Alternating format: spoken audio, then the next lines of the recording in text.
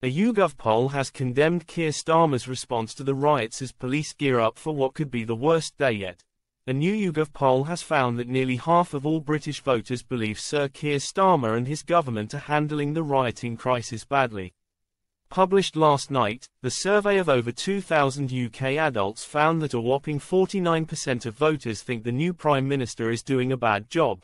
By contrast, just 31% said he is doing a good job.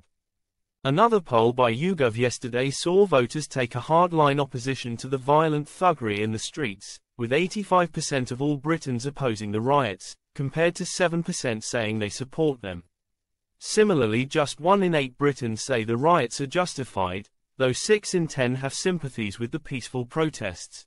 Reform UK voters are much more likely than the average voter to support unrest, with around 1 in 5 who backed Mr Farage's party supporting both the protests and the violence. Asked how they would describe the protests, 67% answered, thugs, 65% said, rioters, and 58% said, racist. Just 9% used the word patriotic, and 16% said they were people with legitimate concerns.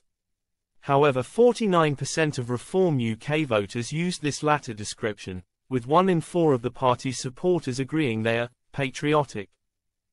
Nearly half of Conservative voters say Keir Starmer is personally responsible for the riots, as do 79% of Reform UK voters and 12% of Labour voters.